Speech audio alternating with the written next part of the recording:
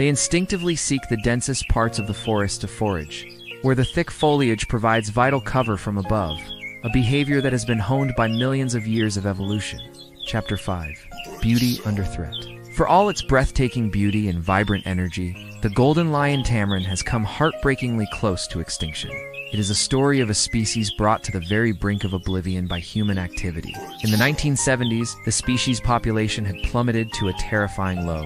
With fewer than 200 individuals left in the wild, the reason for their tragic decline was a trifecta of human-induced threats.